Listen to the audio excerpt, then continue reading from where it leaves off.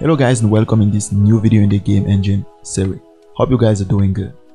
In the previous video I gave you a small update about the game engine to show all the features or some features that the game engine has right now.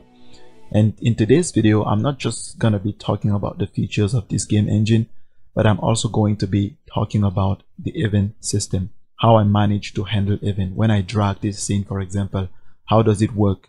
And the basic concept of this is like my YouTube channel, for example. So you have subscribed to my channel, so every time I upload a video you get a notification that actually tells you that I have uploaded a video, and so you can know and come and watch the video. And the same thing is actually built in this event system. I have some function or some classes that will subscribe to an event. Let's say for a drag event, for example, drag scene event. So I will have a function, my editor camera will subscribe to that event. Every time I drag here, I will post that event, and the camera system will receive the information about the dragging, the delta, how long have I dragged and things like that. And he will then change the perspective and the view metrics and stuff like that. That's basically the idea of the event system. But we're going to be seeing that inside of the code to be more practical. So as you already know, this game engine series is to inspire. I hope to inspire you by doing these videos. If that's the case, please let me know in the comment section below.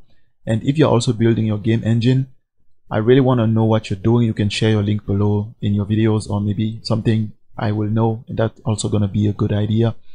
So if you're interested in getting the source code of the game engine I'm building, there is a version that has everything: the entity component system, the renderer system, the skybox and stuff like that.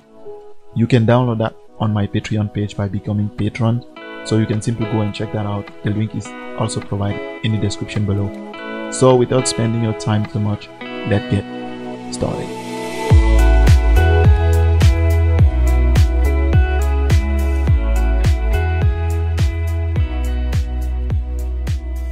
So as you can see here, I have my event folder. Everything about event is actually built inside of this folder, so it's not like I have the code spread around the project. I have a folder for events, and every time I'm building something I just make sure I put it here.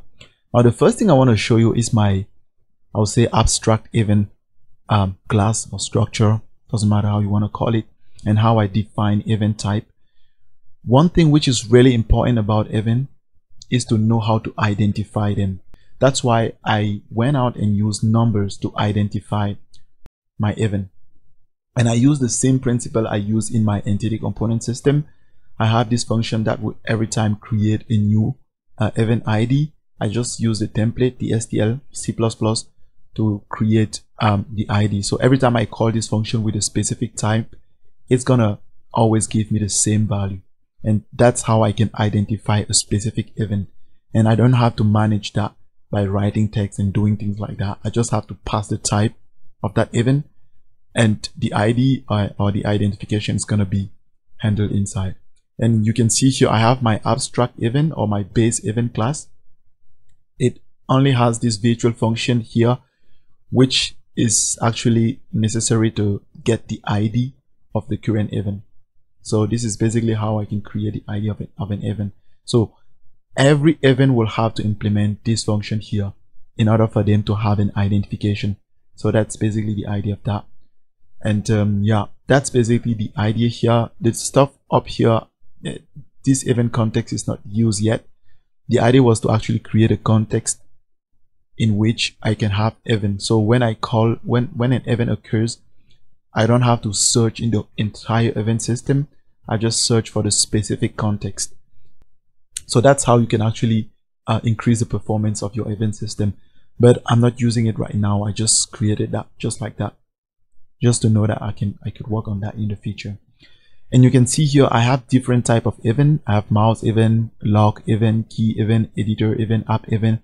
I really want this game engine to be event driven. You can see even my logging system is event driven. So it's not like I'm just putting a text out. To be able to log something in the console, I need to post an event, and it's gonna send that to the dispatcher, and he will make sure he posts that. This is actually important because I want to actually make this work with my UI, because as you can see in the UI here, we have a console, and this console has to put things out. That's why I need to have an event system to actually share the information between the code and the UI, and stuff like that. So yeah, I just want to show you one event type. Let's say we go to editor event type. In the editor event type here, you can see we have entity selected event, and this is how I implement it. So I have a default destructor. The constructor takes the entity. So when I select an entity on ImGui here, so let me go on the UI here. So when I select an entity, the gizmo simply move to the position of that entity, and that's basically the idea about this event here. Anyone that subscribed to this event will be able to get the information about the entity that was selected and use that for any kind of purpose. So that's the idea behind this. So you can see some other event here: move, scene, rotate, zoom.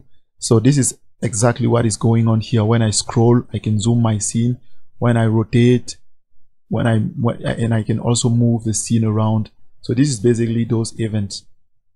I'm not going to be getting too deep and showing you how all these events are operating. That's going to take a long time because there is a lot going on. I'm just going to show you that for this open project event. So this one here will actually be called when we're trying to open a project. So this is basically those events. Editor event, and as you can see, I have different category. I have key event and app, and so go on. Now the next thing I want to show here is the dispatcher. The dispatcher is like the event manager, so to say. It's the one that get the event that occurs and then dispatch that, call any function that subscribed to that event. So, and you can see here it simply has destructor, constructor, and I have my event callback here. It's a function. So I'm using the std function library, functional library, and you can see it's a function that's going to be defined. It returns void, and it takes an event as parameter. And you can see I have all my callbacks here because I have this map. Std map takes the event identification and a vector of all callbacks function for that specific event. And you see I have the function subscribe, just like you are subscribing right now to my channel. If you haven't, the same way I can subscribe, and I can subscribe any callback to this event system. And every time I post an event, you can see here, I will simply go and search that event inside of my callbacks here and call the function, basically call all functions that subscribe to that event. And this cast function here is used to actually convert my event to the specific one I want to use. If I'm using, for example, a drag scene event, if you remember, this is an abstract class, so there is no information in that class there. So I need to be able to convert that to a class that has informations. That's why I have this cast here.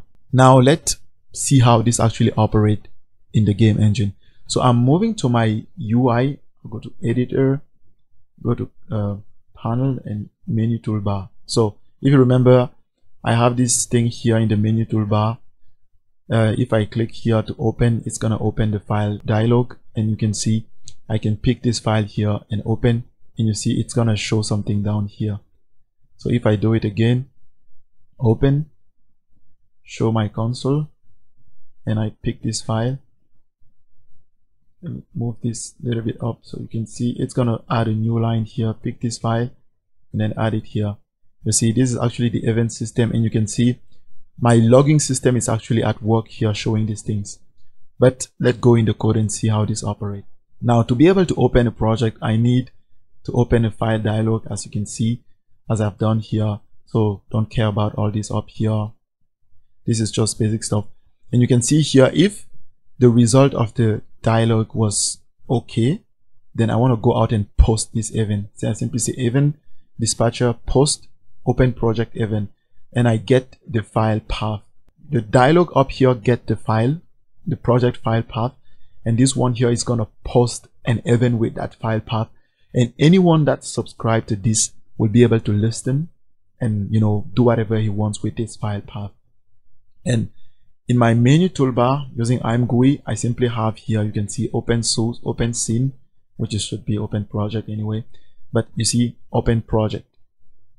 Now I want to go into my scene class and show you why I implemented a function, and yeah, subscribe it to this event so that he can listen and actually respond. That's the reason why we had this text appearing here. So I go to my scene, C++.